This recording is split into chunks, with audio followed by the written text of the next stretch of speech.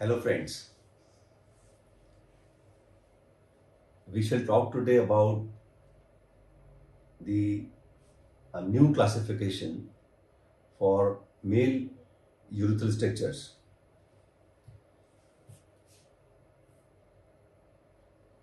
Let us first of all talk why do we need any classification for that matter. You need a classification to determine the disease course. You need it to determine the choice of treatment, and you need it to predict outcome of treatment. Now all these three you should be able to compare with other centers in the world. So if all centers are following same classification in their patients, then one can pull in the data and have a scientifically meaningful output out of that. In the year 2020, a group of urological surgeons formed a group called Trauma and Urologic Reconstruction Network of Surgeons, TURNS, and published this classification, which is known as LSE classification system. This classification utilizes three clinical methods: the clinical history, clinical examination, and retrograde urethrogram with or without voiding cystourethrogram. Now for those strictures which are passable, by which I mean you instill contrast from the external urinary meatus, it passes through the stricture and goes to the proximal normal urethra, then there a retrograde urethrogram is enough. But if you think for some reason the information about the urethra proximal to stricture is not available in retrograde urethrogram, you have to ask for a micturating cystourethrogram or voiding cystourethrogram. So that is why plus and minus. And then, having used these three methods, you come at three parameters. L stands for length, S stands for segment location, and E stands for the etiology of stricture. Let us see these points in detail. What is the meaning of the length? The length is further subdivided into 1, 2 and 3. And this is on the basis of the length of the stricture. This is less than or equal to 2 cm. This is 2 to 7 cm. And this is more than 7 cm. Now when we tell you about measuring the stricture on retrograde urethrogram, you have to either use DICOM scales given on the film, and then if you see this stricture, or for that matter this stricture here, from this point to this point,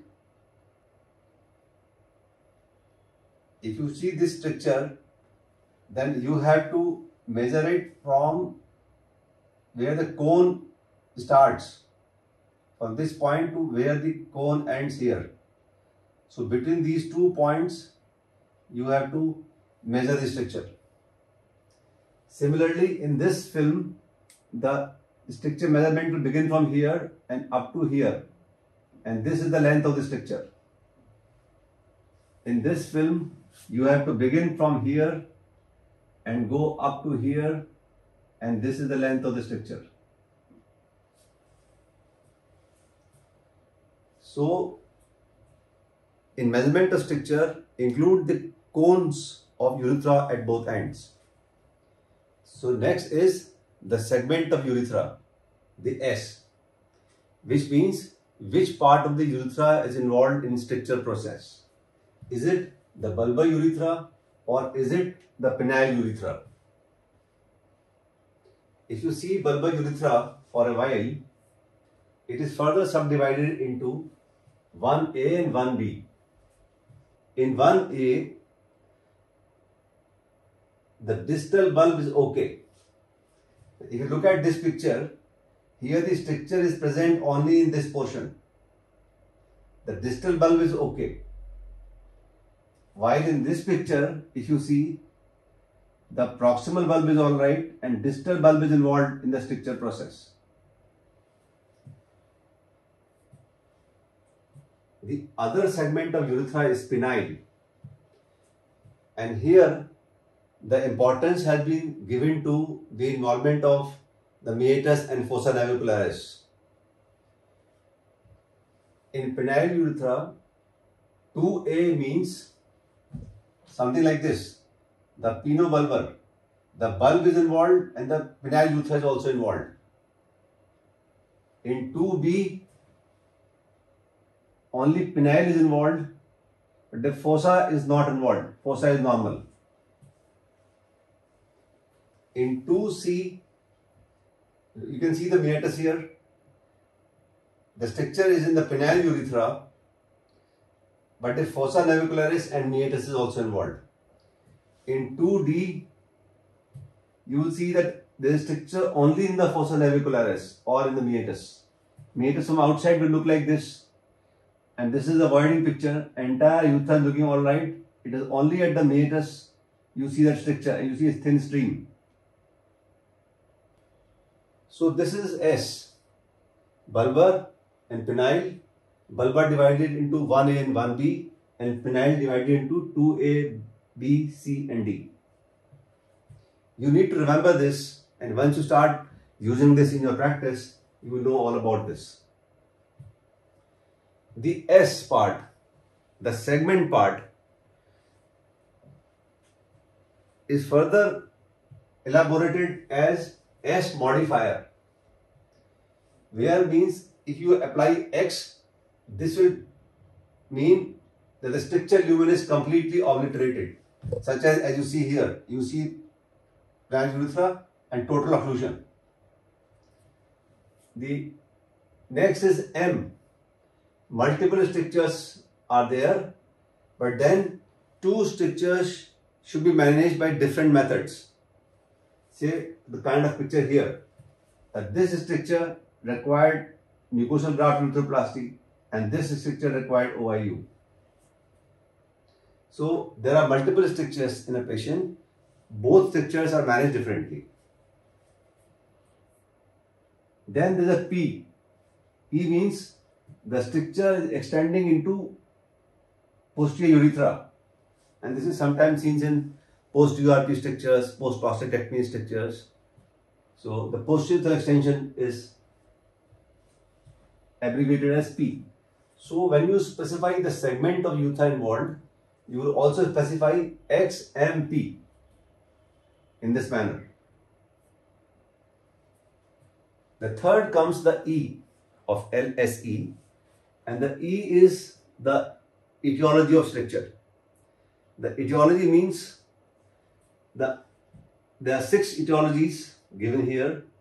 The first is external trauma. Second is where you do not know anything about it, idiopathic. Third is iatrogenic, and iatrogenic is further subdivided into A, B and C. A is infection as a cause of stricture.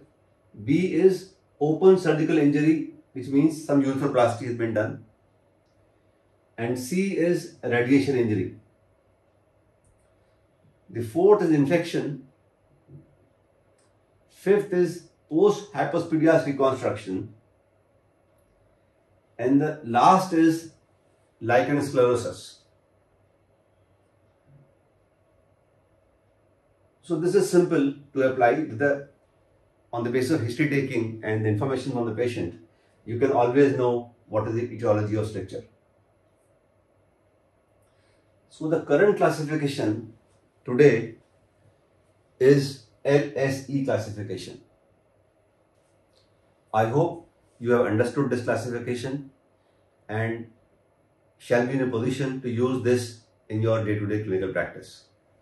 If you have any questions about this, you can put me on my email. Thank you very much.